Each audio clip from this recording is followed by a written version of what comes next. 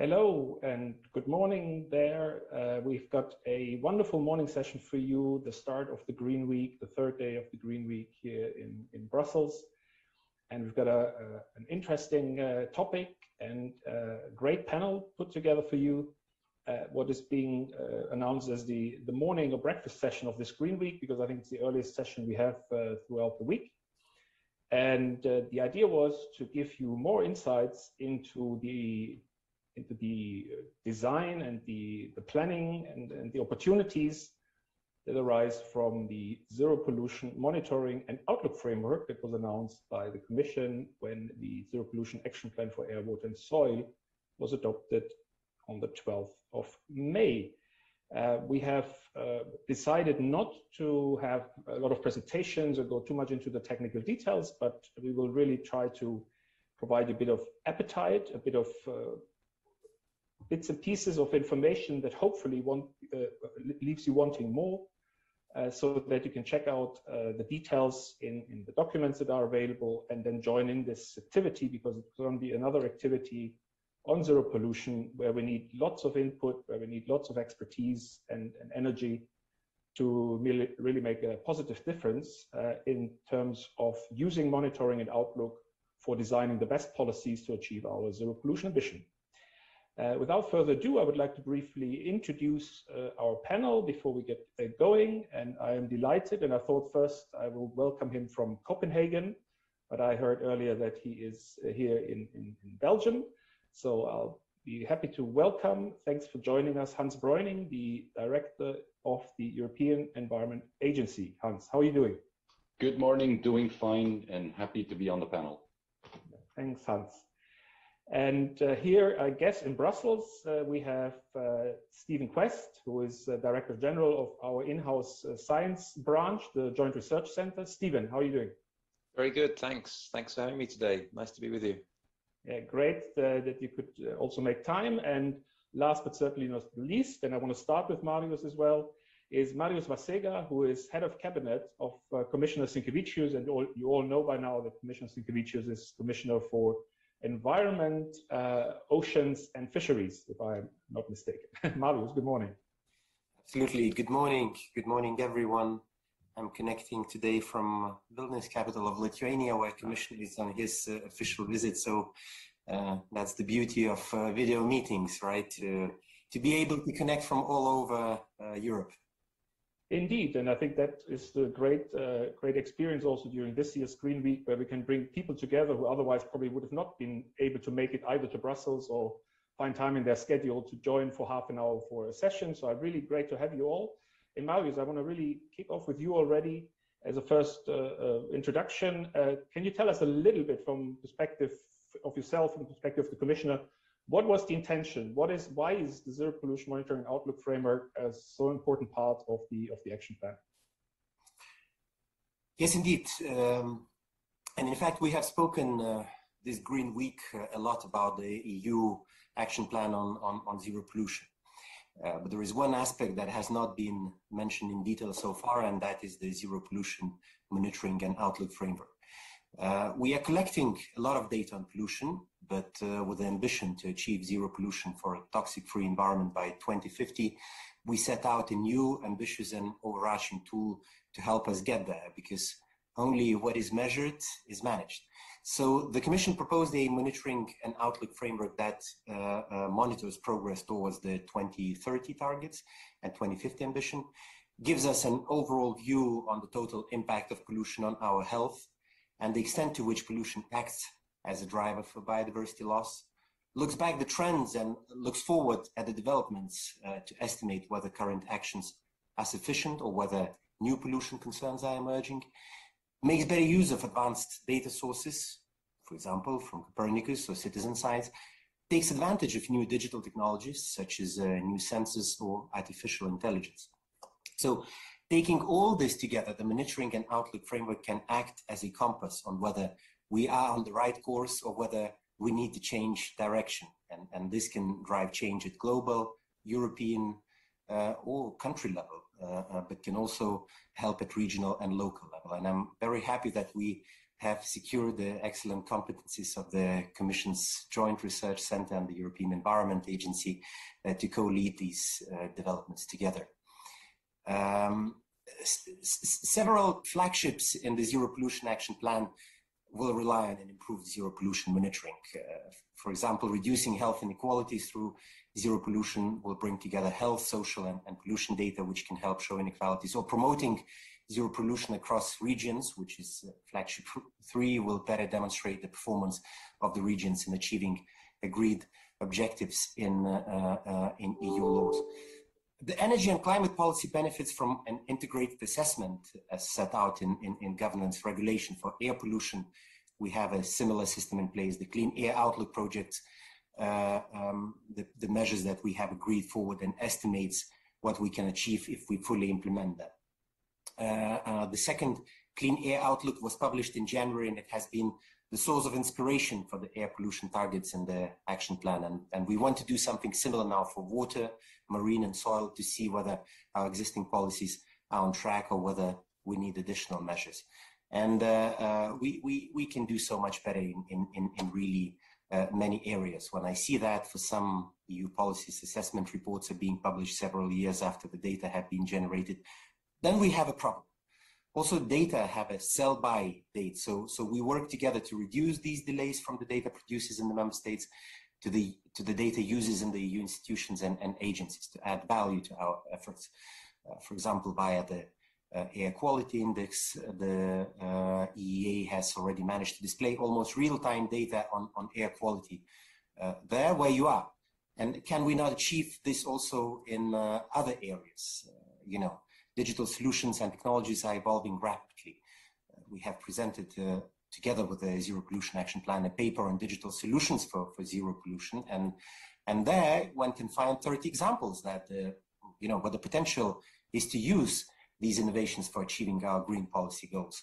So also in the field of data generation, transmission, processing, and analysis, there is an ever-increasing array of possibilities to complement our classical monitoring efforts.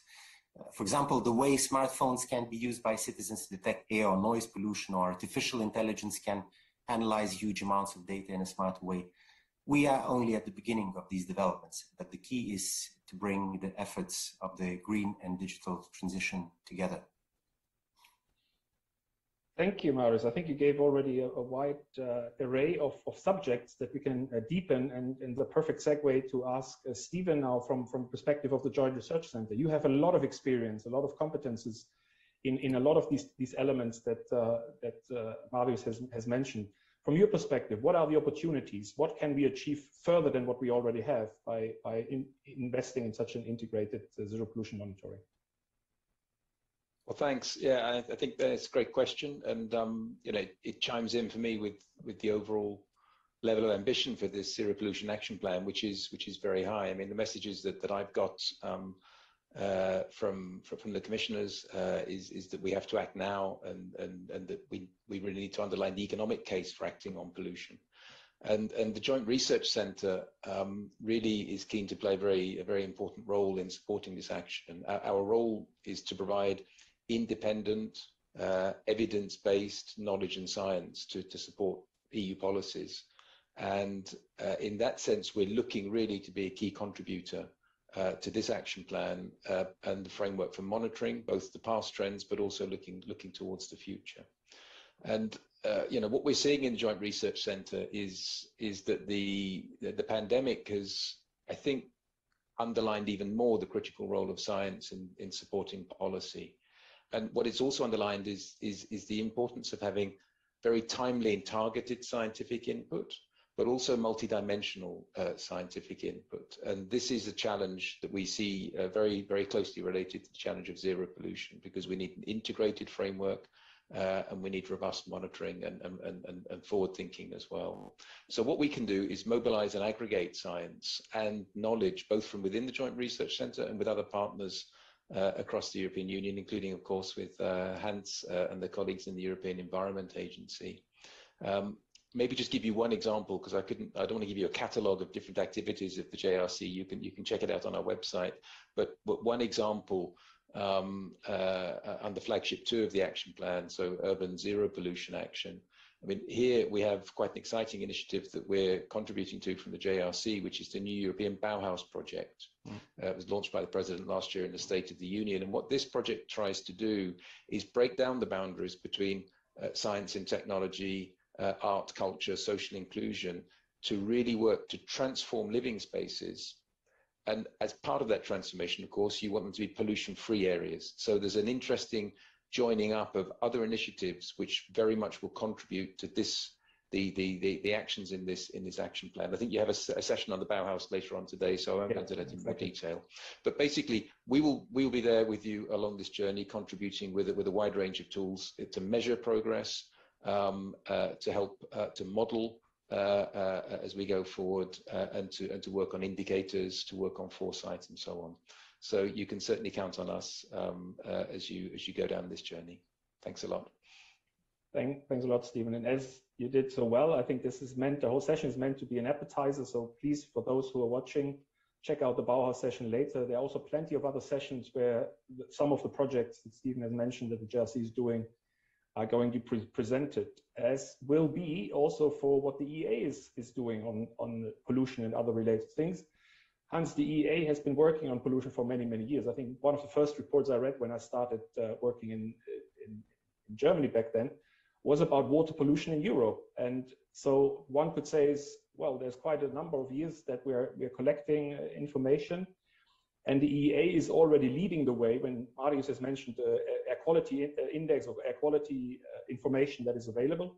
So what do you think is the next milestone, the next stepping stone that we can achieve by investing in an integrated zero pollution outlook and monitoring system? Thanks for the question, Joachim. I can start by saying that we were really enthusiastic about the fact that on top of the high goals and ambitions of zero pollution, we saw the same level of ambition when it comes to innovation and integration in monitoring and reporting, because indeed, that's our core business, together with others, including the JRC. And we think that often when there is new regulation coming, that there could be an innovation and integration also in monitoring and reporting. So we welcome the fact that this is rather central in the zero pollution. And I would like to emphasize a couple of things. First of all, we could do a lot more with the data that we already have.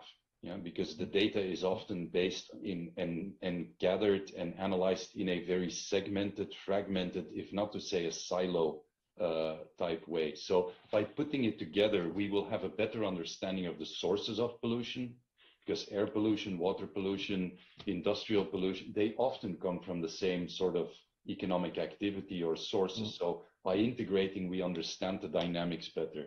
We will also understand the combined pressures on the environment and on human health better, and we will be better able to monitor action policies that are taken. So that is essential. A second element is the innovation. We see a lot of potential in Copernicus, in citizen science, in Internet of Things type monitoring, and by integrating that in a system that allows for different sources of data, we will have better granularity, we will have better timeliness. All of that can be of great help as well to push forward this agenda of zero pollution. What I also think, and that's where I'm super glad that it's embedded in the plan, is that the link between the monitoring and the forward-looking dimension. And that's where the good collaboration with the JRC will be central, because we have a tendency to monitor the past by definition. But if you have high ambitions towards the future, a sort of distance to target, a sort of options, scenarios, which policies do we think will deliver, to what extent will be necessary. And in order to do that, you need solid data and information, which we have, but you also need the methodologies to do these scenario exercises, the modeling, and where that is not possible, more qualitative forward-looking policy analysis. So by putting together the knowledge of a number of institutions, I think we have a really good chance to be innovative on the monitoring and reporting side, just as much as we are on the side of the policy ambitions. And I'm looking forward to contributing to that together with the JRC colleagues, but also with others in the countries, because at the end of the day, policy implementation usually takes place at the country or the city level, and to make sure that that is also integrated in our thinking about monitoring, reporting, and then the translation into policy language, I think will be critical. Thanks. Excellent. Well, you gave a lot of important elements for what we can now discuss a little bit in more detail. Particularly what struck me is your point linking to the many aspects that exist that are sometimes in silos and that are not connected well together. So there is, of course, the Zero Pollution Action Plan is, of course, part of the European Green Deal, of the wider policy ambition. And we have our climate ambition, biodiversity, circular economy. We have transport, health, energy. Everything is addressed in the policy framework, and obviously there is also monitoring going on. How do you see the links? How can we create the synergies and benefits and avoid that we create a new silo by creating a zero pollution integrated monitoring as a specific activity? Who wants to come in? I want to make this a little bit interactive. So if you're shy, I will call you out. But who wants to come in on this first? And please do react on what the others say. Hans, yeah, go ahead. Since I fear that you will call me shy, I will preempt that. No, I think one of the things is, of course, that the policy setting now is integrated. And so the push to make that not only an ambition and a concept, but to do joint policy development that links pollution across a number of domains and looks at the impacts collectively, I think that's the starting point. And then the request to the JRC and the EEA to jointly put together this monitoring scheme and to bring together this data is the equivalent of that on that side. And then you have a number of technical issues. Now you need to be able to combine data, and we have the system for that. You need to be able to combine data in a forward-looking manner. I think that's where the JRC has really strong competencies. And you need to be able to integrate indeed with new sorts of data. And we have set up our report net to do exactly that. We work with Copernicus, so that's good. And then in the end, I think you will need to have the courage, and that will not be able for some actor or easy for some actors, I think, to leave a bit of the past behind and to really embrace the innovation. And say, yeah, maybe some of the methods that we've used are anchored in technology and in methodology and understanding of the 80s and 90s. And maybe we need to move on here and there and really have the courage to jump and innovate. So if we can work along those lines and we do it collectively, I think we can contribute to breaking through the silos. Who wants to come in? Anybody? Reaction? Stephen, please. Yeah. Thanks. I mean, I very much agree with what Hans was saying. And I mean, the thing that I observe from the way the Green Deal package is moving forward is that it is encouraging us very strongly to work in a more integrated way. And this holistic approach, I think, is absolutely fundamental. And certainly the Joint Research Centre, I mean, I think has the potential to act within the Commission actually is an integrating force by using the science and the knowledge we have to help the different departments of the Commission to integrate their work.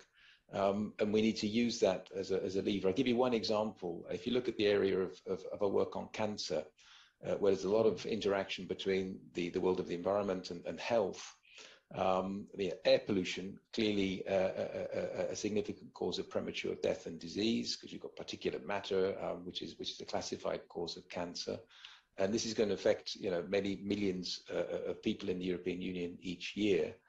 But work on cancer within the European Commission is highly multidisciplinary. I think there are sort of somewhere between 10 and 15 different departments in the Commission who are doing work related to cancer. What we've done now in the JRC is to propose the creation of a knowledge centre on cancer, which we will run together with the different departments, notably those on health, environment, research, innovation, to bring together this knowledge and help to join it up. And that helps us to build the bridges between the different silos and ensure that we can tackle these sort of wicked problems in a more joined up way. So that's just one very practical example, this Knowledge Centre on Cancer, of a way in which we help to really underpin this more holistic approach to policy making. It's interesting you mentioned that. Briefly, we got a phone call after we published the Zero Pollution Action Plan and the monitoring from a member state, I won't name it, and they said they got in touch with their health ministry because they have a similar project ongoing, and it would be interesting to speak to us, but to whom could they speak to? And I couldn't identify the one person who knows it all about bringing these different disciplines together, but that's a good example, Stephen. Thank you. Marius, you wanted to come in, please. Yes, well, I can only agree with Stephen and with Hans, but just to also put it in the perspective of the Green Deal, in a sense that Green Deal is, of course, is a big political priority for the Commission. This means that we have really reinforced our policies and are still reinforcing our policies in the climate area, in the environment area, also in many other areas. And in that sense, the Green Deal is actually an integration exercise by itself, because this is where you put all the policies in one framework, right? Of course, now to develop them further, you know, we take biodiversity strategy, on which we have been working. We take circular economy action plan. We can take chemical strategy. We can take even the zero pollution action plan. There again, you go into separate areas. And you know, in order to develop, in order to deepen those areas. So I think the monitoring framework helps to keep that overview. It helps to keep the integration under the you know, under the chapeau of the Green Deal of all these areas. So this is why I see, you know, the big added value of the monitoring framework. Hans, please. If I can follow up on that, I think this link with the integration dimension of the European Green Deal is essential, but it also opens up another set of potential linkages. And we know that pollution and the impact of pollution is not equally distributed in society either. And we've got the just transition dimension as well. So investing also in linking the type of data that we are now talking about and prospects of improvements to socioeconomic data and the distribution across layers of society. Or we know also that parts of Europe suffer much more from certain types of pollution, like air pollution. I think that's yet another element that is important, because if we speak about leaving nobody behind, it also means that we need data and solid analysis to give that substance. And I think this socio-economic and health link could play an important role there. And it's very strongly embedded in the thinking of the European Green Deal. So that's another avenue of integration, I think. Indeed, and I was very interested to see very recently that I think it's a JRC who published the inequalities monitoring framework, with already including air quality data in the question of how does that affect different groups of society. But I think we can do much more in that respect. Another point that I wanted to throw in, and that you all mentioned very strongly, so I would be interested if you want to elaborate a bit more, is the perspectives that innovation, new technology, digitalization can bring. I think you all gave examples, but it left me wanting more. Anybody wants to elaborate a little bit on the fact that we have also new opportunities that we maybe didn't have 5 or 10 years ago? Yeah, shall I jump in here? Yeah, please. Is that okay? Please. I mean, I think you're right. You know, there are many opportunities, and I mean, you know, Hans made the point about using the data that we've got, and Marius made the point about the need to keep the data up to date and so on. But I mean, if we look at the massive data we're now getting from the Copernicus Sentinel missions, this enables us, for example, to monitor methane emissions and to identify in a much quicker way where we have methane hotspots emerging, and actually to zoom in and identify individual sources, whether it's oil or gas facilities or whatever, and enable the immediate measurement of emissions and more effective mitigating action. So it's possible now, with the data we can get from Copernicus, combined with artificial intelligence and combined with smart local level action, to both identify problems and react and act much more quickly than we could in the past, where we would be much more sort of monitoring trends and saying, well, something happened, but there's nothing we can do about it because it's too late. Here you've got, you know, almost the opportunity to act in quasi real time because of the vast amounts of data and the ability to process it. So I think, you know, that's just one example of how we can really now start to make a positive impact. Hans?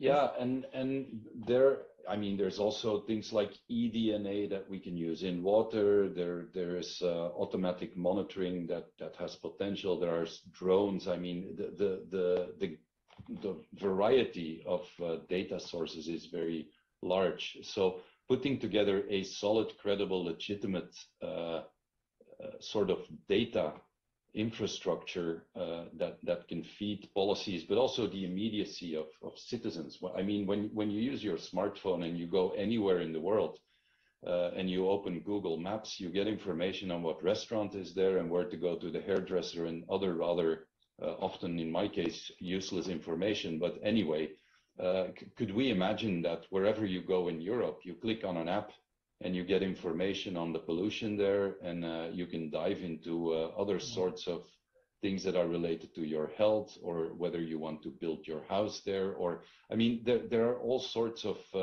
potential applications of this new sort of data if we can connect it to what drives citizens, what drives investors to make investments, what is driving local authorities to make, for example, decisions on spatial planning. I mean, there's all sorts of elements that we can do in the future, but it requires innovation and integration as the very basis. We will not get there if we hold on to segmented methodologies and technologies that are often coming from the 90s or the noughties. So moving forward is the message, I think. Excellent. Time is running. So Marius, short point, and then we make a final round to wrap up. Just very briefly, I think Hans really put forward a number of interesting ideas where technologies can be used, and they are being used. And I mentioned myself, you know, what we do on the on monitoring of air quality. You know, how we are exploring how to improve monitoring and modeling of air quality, how to inform citizens most effectively about it. And here, of course, there are smart and digital solutions, but another area as well. And here, you know, the satellite systems have been mentioned. If we look at the state of forests, you know, now we are working with the commissioners in countries on the forest strategy and on the forestation legislative proposal. And these are the two ones where, as well, you know, digital solutions can be playing a very, very big role, and we are certainly be doing that. You know, at the end of the day, it's not only the green transition that we're speaking, but also about the digital transition. So both have to go hand in hand, and I think you know, zero pollution action plan and also integrated framework will be really helpful. Excellent. I think it was wonderful. We could continue, I'm sure, with your passion and interest and knowledge. We could go on, but I think to close off, 30 seconds, everybody. What's the key message, the one sentence that you want everybody's watching to take away with from this short discussion? Hans, I would like to start with you. Please go ahead. Yeah, I see it as our task to bring the type of integrated and innovative knowledge monitoring and reporting that matches the ambitions of the zero pollution package. And it's a package that needed to have that ambition because of our health and the future of ecosystems that we are dealing with. So matching that ambition and being a solid partner in that policy trajectory. Excellent. Stephen, what's your thoughts? Yeah, well, I'd say that, you know, we need to make progress on this very important topic, and it requires action, you know, from the political level right down to the level of individual citizens. And what we can offer from the JRC is sound science, sound evidence, knowledge, analysis, and monitoring to support those choices and help us make the progress that we need to make. And you can certainly count on us as we go on this journey. Fantastic. Thank you. Marius, last words. Yes, we are looking forward, of course, to working with the Joint Research Center and with the European Environment Agency because they are our main partners, to consolidate zero pollution monitoring and outlook systems under the European Green Deal. But I think we need many more to join in, and together with all Commission services and associated agencies, we will also be reaching out to experts from member states, social partners, from industry, from academia, civil society to contribute to these efforts, because I think we need a dedicated dialogue, with them and also with our international organizations and partners to really build a good framework for monitoring. Super. That leaves me now just to say thank you to all the three of you. It was fantastic. I certainly enjoyed it. I think everybody watching out there has enjoyed it as well. Check out the webpage, check out the rest of the Green Week. There are lots of interesting sessions also linked to monitoring, and enjoy the work that we are now only about to start, not only in monitoring, but in achieving our zero pollution ambition. Thanks a lot. Have a good morning and a good afternoon. Take care. Bye-bye.